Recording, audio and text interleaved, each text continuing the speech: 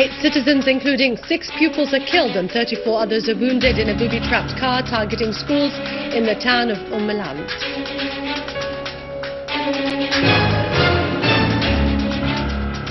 Prime Minister al-Halqi tells the Australian delegation that the state supporting terrorists will pay a high price.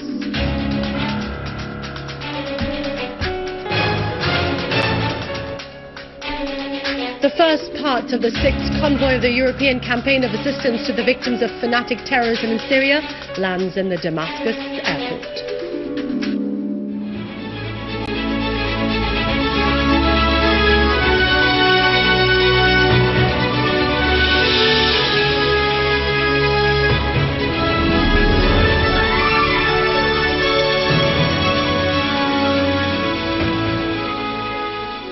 Good afternoon, welcome to our news bulletin. I'm Dania Nizam.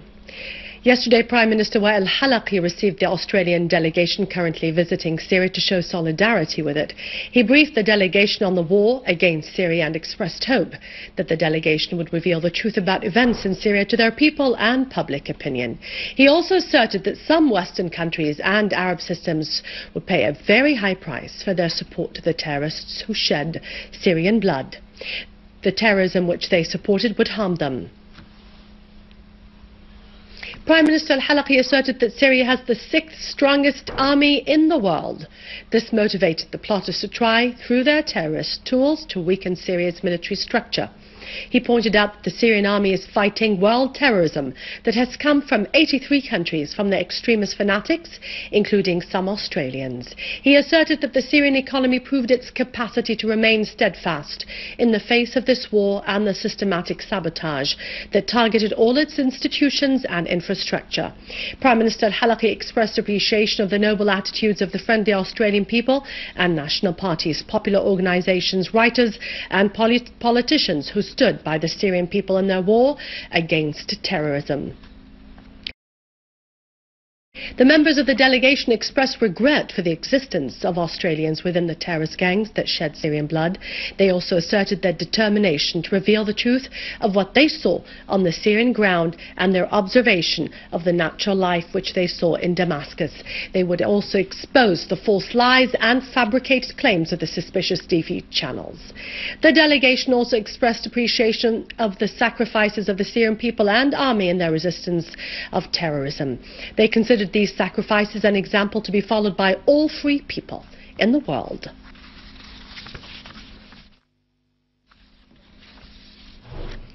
The Australian delegation was also received by the Deputy Foreign Minister Dr. Faisal al-Miqdad, who asserted the keenness of the Syrian leadership to contribute to the success of the Geneva II conference through finding the peaceful solution to the crisis.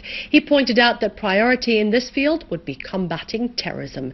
Professor Anderson, leader of the delegation, asserted that all Australians reject arming and sheltering terrorists because this would be against democracy and the rules of international law.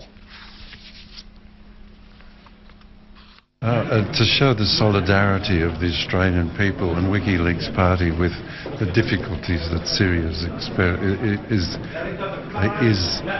having at the moment. I think that the Syrian people and their courage are an example to the rest of the world on how to resist this plague of terrorism which is sweeping the Middle East and Central Asia. We'll continue to expose the truth to the Australian people and to our international audience. And next year we will set up an office in Damascus. The delegation also met the Minister of Higher Education, Dr. Malik Ali, who stressed the importance of Syrian communities abroad and their contribution to the development of scientific and cultural relations between Syria and all the countries of the world, acquainting them with Syria's humanitarian civilization which respects brotherhood and fights terrorism.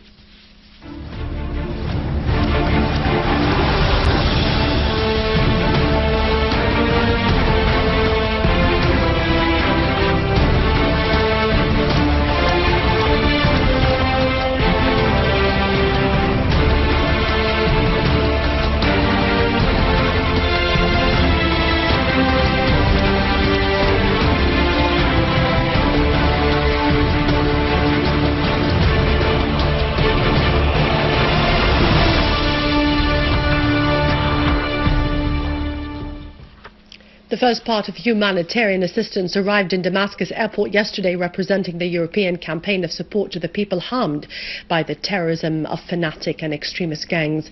It included food, medical compounds and the necessary requirements to face the winter. The second part of the same convoy is expected to reach Beirut in the next few days, bringing more than 500 tons of assistance.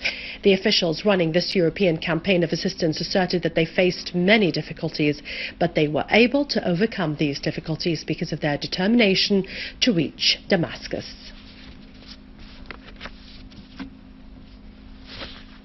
Eight citizens, including 6 pupils, were killed and dozens were wounded in a terrorist explosion of a booby-trapped car targeting pupils in the town of al-Hamd in the eastern countryside of Homs. A police source said the car was detonated while the pupils were in their school. He added that the explosion also led to the wounding of 34 citizens, most of them pupils and teachers. It also caused heavy material damage to the buildings and infrastructure of the schools.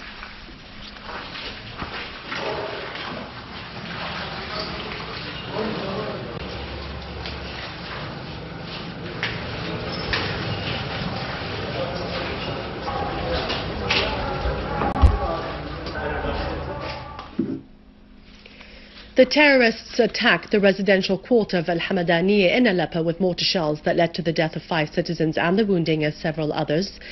The terrorists fired the mortar shells against houses, causing heavy material damage to several houses and vehicles.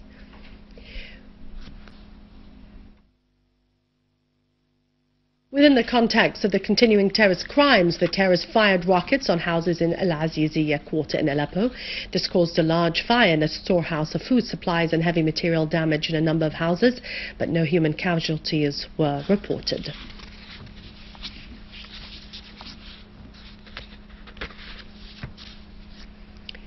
A new evidence of al-Saud's role in spreading the Wahhabi way of thinking was revealed by a French woman who told the France Press agency that her husband became a fanatic when he went to Saudi Arabia on a pilgrimage. The woman said that her husband abducted their 20-month-old daughter and went to Turkey. He called her to tell her that he would cross the Turkish border into Syria with the child in order to join the terrorists. The mother told the French authorities about these details and addressed a letter to President Hollande, who promised to refer this case to the Ministries of Justice and Foreign Affairs to be studied. An armed terrorist group affiliated to Jabhat al-Nusra confessed to the assassination of Sheikh Mohammad al-Bouti at al-Iman Mosque in Damascus after it was ordered by the leader of Jabhat al-Nusra. In their confessions yesterday broadcast by the Syrian TV, the terrorists said that after Sheikh al-Bouti criticized Jabhat al-Nusra terrorist operations in Syria, we were ordered to kill him due to a fatwa by the legislative general official of Jabhat al-Nusra, nicknamed Abu Khadij al-Urduni. The terrorist group said that it had first planned to assassinate Sheikh al-Bouti at al-Hamidiyya Souq after he finished a Friday sermon at the Umayyad Mosque while his car passed across the Souq. The plan was changed after we got information that Sheikh al-Bouti addresses a religious lesson every Thursday at al-Iman Mosque, so the assassination took place at the mosque, the terrorists said. They also said that the plan of attacking Sheikh al-Bouti car by a person wearing an explosive belt was changed for fears that the car could be armoured.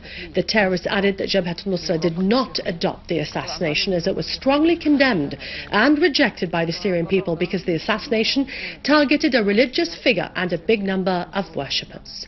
On March 21st, a suicide bombing targeted Sheikh al-Bouti while he was addressing a religious lesson at al-Iman Mosque.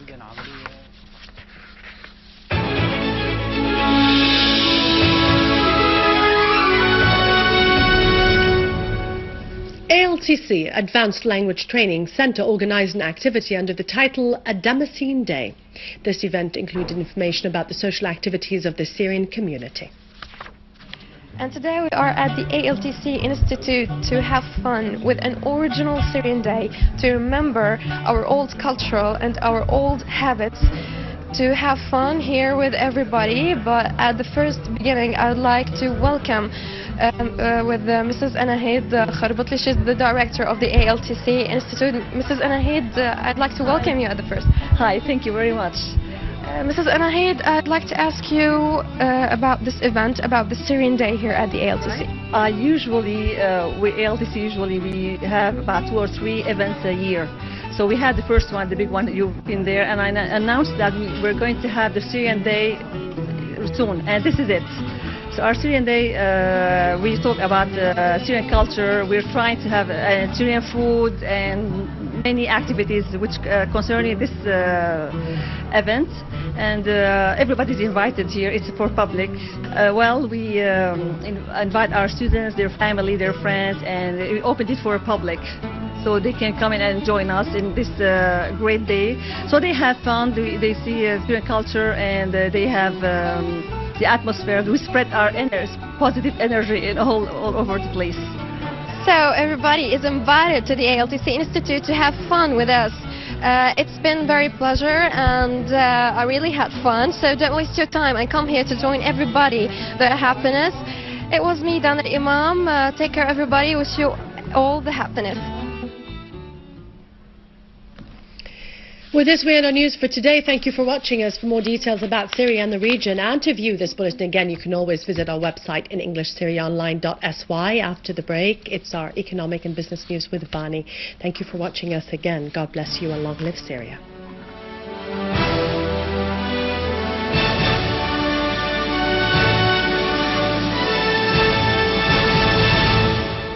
Good afternoon.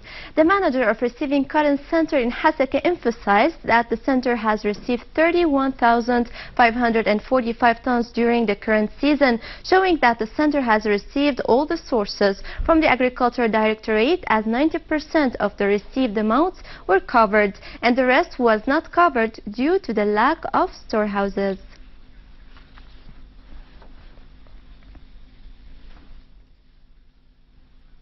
340 billion Syrian pounds were estimated by the Ministry of Industry about direct and indirect damages made by terrorism since the beginning of the crisis, as the private sector's damages were estimated at about 232 billion Syrian pounds and the public sector's at 108 billion Syrian pounds. Also, the ministry demanded all the establishments and their affiliates to continue implementing the projects, which were 60% implemented. The manager of the cement company said that the cement company of Daraa was able to raise its productivity by 25% per day, which led to producing about 150 tons a day, while the company's storage of manufactured cement reached 82,300 tons. A source in the Central Bank of Syria announced the issuance of new lists for some of the businessmen and companies which were being settled, as they have returned back the foreign currencies they had received before in order to finance fake imports. These procedures are being made weekly after the violating companies pay their financial obligations. Regarding this, restrictions against them will be cancelled. With this, we conclude our news. Thank you for watching, and goodbye.